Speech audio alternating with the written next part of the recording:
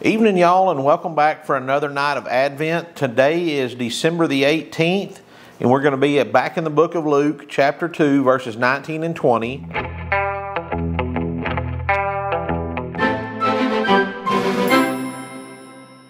And if you've been following along, you know where we're at in the story. Jesus has been born, and the shepherds have come to visit him, and then they've left where the manger where Jesus was, or the stalls there, and went out to tell about what they had seen and saw, and that's where we're going to pick up the story. So Luke chapter 2, verses 19 and 20, and it says, "But Mary kept all these things and pondered them in her heart. Then the shepherds returned, glorifying and praising God for all the things that they had heard and seen as it was told them." So what we see here is, Mary knows what's happened here. The angel came to her and told her what was going to happen. But she's taken time to just stop and think about what's going on and reflect on it. Now imagine you were told that you were carrying the Savior of the world.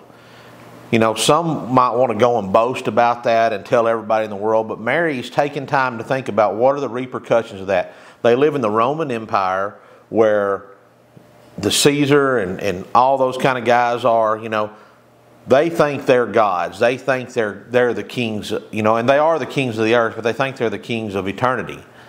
How would they take it if you were spouting off or saying that you were carrying the new king of the world, the new savior of the world? I don't think they take it very well. So Mary stopped a second to think about what she needed to do and to take time to really let soak in what's going on here. The shepherds were doing what God asked them to do. They were going out and proclaiming what they had seen, what they had saw, what had been told to them in the pasture, and then when they came and saw it, it was fulfilled.